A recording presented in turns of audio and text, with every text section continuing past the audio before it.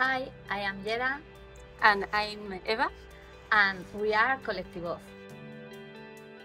We are artists, research and teachers, and we have a collective from feminist art, and we participate in a Power project.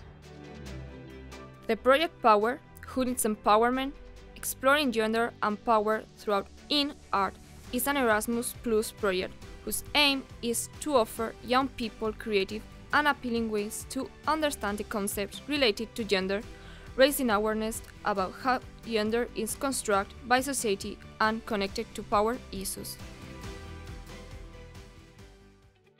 The main idea of our artistic campaign was to raise awareness about symbolic violence against women. Symbolic violence is a concept that was first coined by Pierre Bourdieu, and it refers to invisible forms of violence against women, which are embedded in our own culture and that are not easy to recognize. The title of our campaign, Violence or Tradition, was inspired by two events which took place in the autumn of 2022 at the Complutense University. In both situations, the events were described by the students involved as part of a non-violent tradition. The campaign was designed by students during a workshop, where the young people participating in it had the opportunity to learn about activist art, feminist artists, and performance. Different debates and dynamic activities were made, and altogether designed a collaborative artistic response to these violence and sexist events. We've been working with postcards, stickers, sentences that we think are referred to some symbolic violence.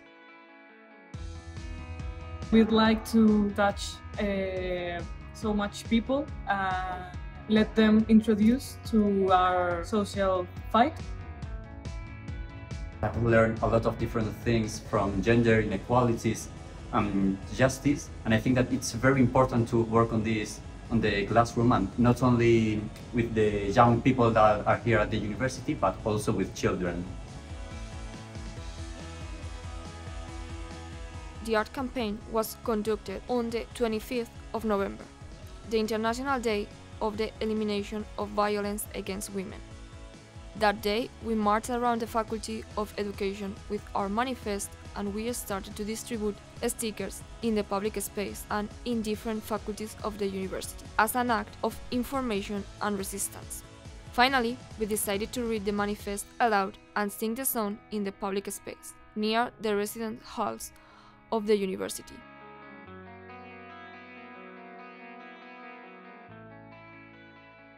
Igualdad, visibilidad, elección, tu tradición me la bajo al pilón. Violación, estupro, cohecho, ¿quién domina?